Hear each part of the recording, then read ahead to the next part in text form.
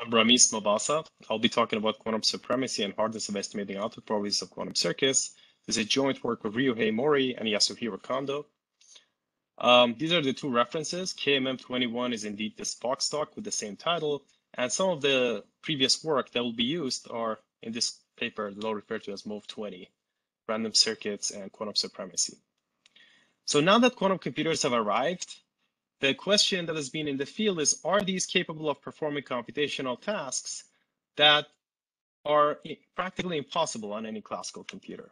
And if one could show an exponential separation between the power of quantum computers and classical computers, this will refute the long-standing extended Church-Turing thesis, which basically says anything that happens in nature, you can compute in polynomial time on a Turing machine.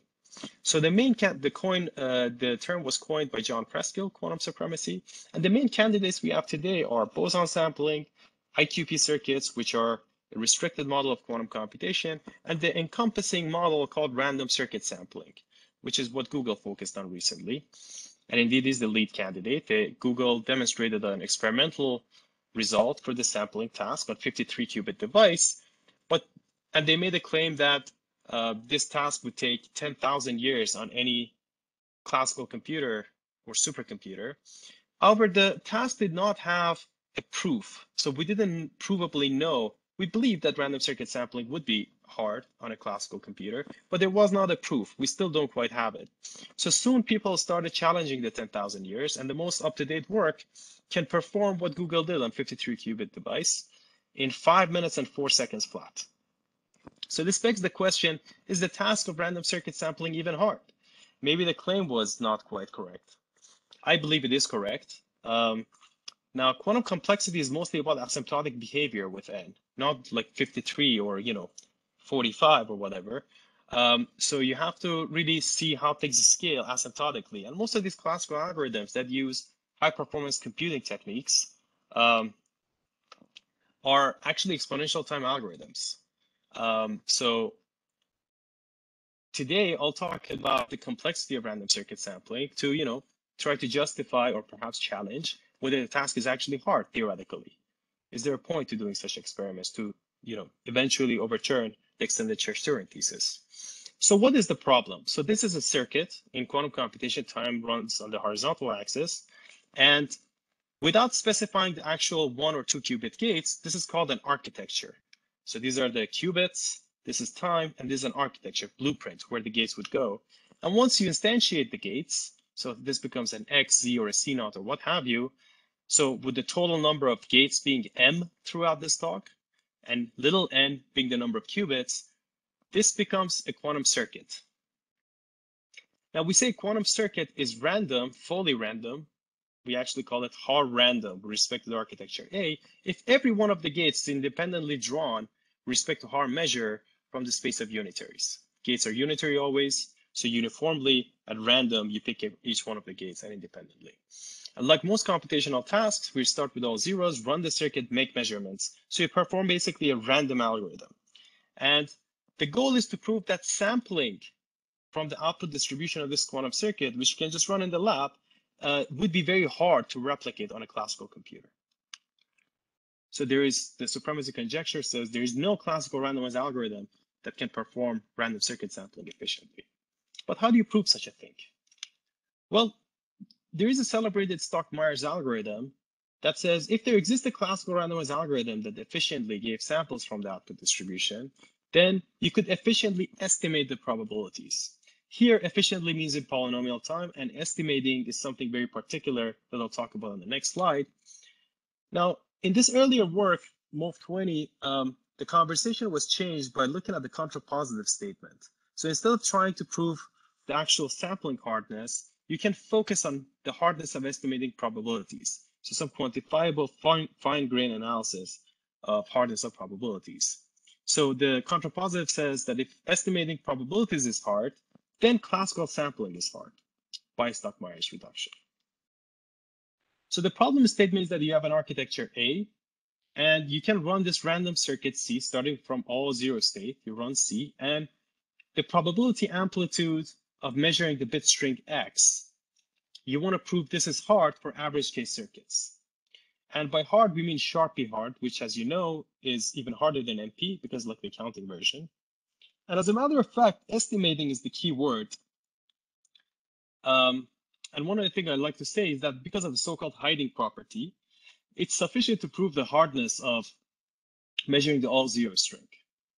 So by estimating, one means that so here, this point P0 was proved to be hard in Mov20, but what is really needed is that you want to extend that hardness to a full neighborhood.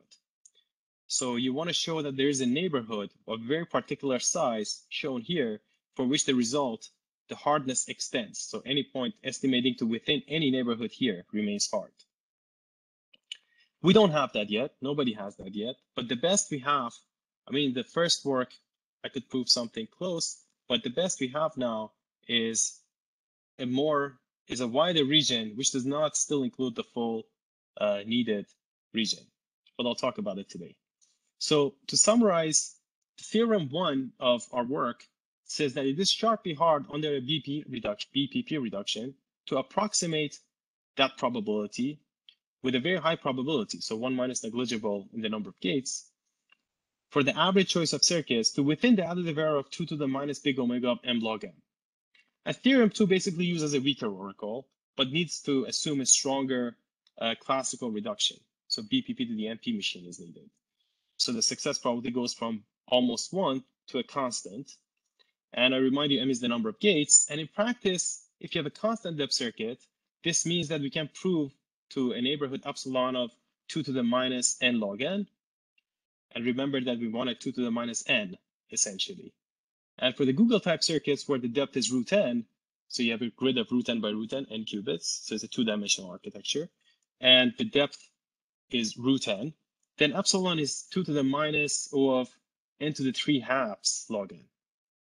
So we don't quite have it yet, but we're getting close. And so we could also extend the proof to the class of IQP circuits, so same proof. IQP circuits are restricted model of computation, they're not universal. So you start with a layer of Hadamard's, and then you have a set of gates that are fully diagonal in the computational basis or in the Z basis. It could be a local circuit. I put all of it under one big unitary because products of unitary is unitary. And then you apply another layer of Hadamard's and you make measurements. What is perhaps surprising is that the proof also extends to any open neighborhood of a fixed circuit. So in particular, if you consider Clifford circuits for which by Gottesman-Keneal theorem, we know that they're in P. They can be, the exact Clifford circuits can be simulated in P on classical computers.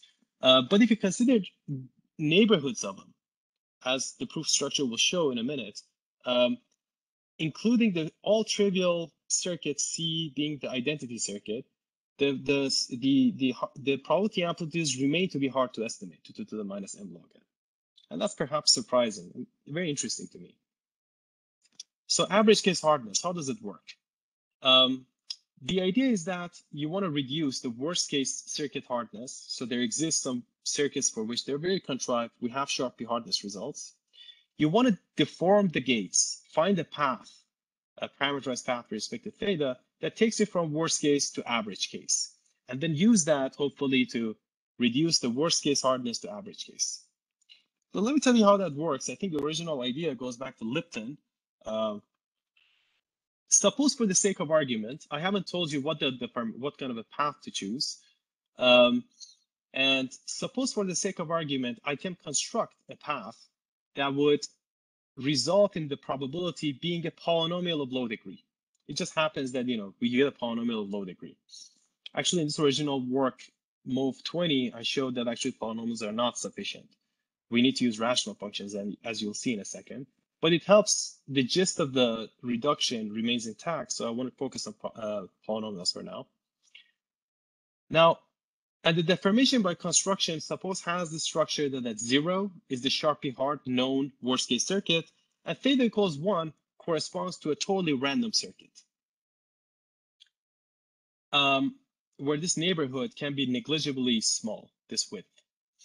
Now, on the way of contradiction, you say, assume there exists a classical algorithm O that can calculate P0 of theta with high probability. And if that is the case and the degree of the polynomial is d, well, if you call the algorithm O d plus 1 times, you can write down the polynomial exactly and efficiently because the degree was low. Well, if that's the case, then you can extrapolate to B0 at the point 0, which is a sharp P-hard quantity, and solve a sharp P-hard problem. So all these steps were efficient, poly n, and we just solved something that was in sharp P. That was sharp P-hard.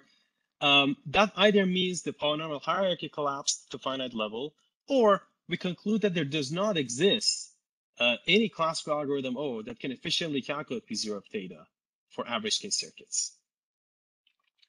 And I remind you that we want to prove that there exists a tolerance, robustness.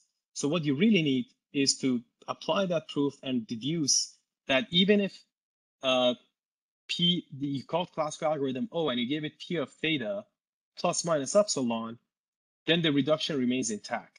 So for that, you would need to show that the polynomial extrapolation to point 0 lands in a sharp P-hard region. Indeed, in this paper, we could prove that for any sharp P-hard circuit family, this point has a neighborhood of 2 to the minus m to the c for any constant c, and this whole neighborhood remains sharp P-hard. And this will determine that what kind of errors we can tolerate for average case circuits. So I told you polynomials are not good enough, and that's why Cayley path was introduced in this earlier paper, which is essentially a bijection. This is the Cayley function. It's a bijection between the real line and the unit circle in the complex plane. And if you have, suppose, a random Haar unitary H of size n, capital N being 2 or 4, say 4 by 4 or 2 by 2, then there exists a self-adjoint little h for which capital H equals f of little h. So the procedure is that we know there's a worst case circuit with m gates, C1 to Cm. We can generate very efficiently m corresponding random Haar gates. And then we define the path ck of theta to be the worst case gate ck, so this is the kth gate, times f of theta hk. Now it is easy to see using some algebra that every entry of this gate will be a rational function of degree nn. That is, the numerator is a polynomial of degree capital N, and denominator is a polynomial of degree capital N, where capital N is the size of the local gate, so it's 2 or 4. So therefore, the deformation is such that the gates every one of the gates are replaced by this Cayley path deformation. And at theta equals 0, f of 0 is identity. And you simply get the worst case circuit ck. And at theta equals 1, you have ck times h of k, which is a Haar random gate. And that's by translation invariance of the Haar measure. And by construction, one will see that the entries of the full circuit will be rational functions of type mn. And this is just to emphasize that the Cayley path is applied to each one of the gates independently. So the probability amplitude then, as a result of this squaring, will be a rational function of degree 2mn. Now, I'd like to mention that the proof techniques in this FOCS paper veered away from the traditional way of proving things. So we do not use Berlik and Welch algorithm, nor do we use Rachmaninoff. So we gave first principle and simple lucid proofs for the claims. But in this earlier work, some results that may be of independent interest, in addition to finding a rational valued path that's fully unitary for any theta based on the Cayley function, other results were proved that may be of independent interest. For example, the Berlik and Welch algorithm was generalized from polynomials to rational functions, which was used in this earlier work, but not needed in the current results. So let me summarize the status of quantum supremacy so far. What we have for our task is that in both, so they're boson sampling, IQP circuits, and random circuit sampling. So experimentally, they all can have been done for some finite sizes. Only random circuit sampling is a universal model. The worst case hardness is known for all of them. Approximate worst case hardness, we proved, for example, that 2 to the minus m to the power c for IQP circuits and random circuit sampling. The average case hardness, the exact average case, was proved for the random circuit sampling in this work previously, and was extended to IQP circuits in this work, and the new result that you just heard. And the near exact average case, this is the tolerance to 2 to the minus m log m, was proved by us and also our colleagues Boulon, Pfefferman, Landau, and Liu, which we'll talk about it in the next talk. Now so they obtained similar results as our theorem 2 in the paper. They managed to prove using the traditional techniques like Berlick and Welch and other things that previously were used. So they were able to extend and prove the robustness using those techniques. We found alternative proofs to those, so entirely new set of techniques that we believe are somewhat simpler and perhaps maybe, helpful for other reasons as well. And the actual quantum supremacy conjecture remains open because we do not have the tolerance that we need. So some open problems are, can you use Cayley path for quantum computing by interpolation? Maybe other things like circuit obfuscation, because it gives you a way to relate a known circuit to some randomized circuit. Maybe one can study the power of quantum computers as a function of architecture, delegation of quantum computation. For other cryptographic protocols, circuit hiding, blind quantum computing, or garbled quantum circuits. Can one find proofs that are not based on interpolation using Lipton's ideas? So we indeed feel that random quantum circuits likely have an exponential advantage over classical circuits and are a good candidate for returning the extended Church-Turing thesis. And they're also practical in the sense that they have some robustness towards imperfection in gate implementation by the virtue of being random. And Cayley path shows that the hardness is not so much due to the particular set of gates, but is actually a function of the architecture. And with randomness comes genericity, so the power extends to almost all circuits. Until now, it was believed that random quantum circuits are only useful for this quantum supremacy tasks, and they're not really useful for any other thing. Let me just give you a preview that I'm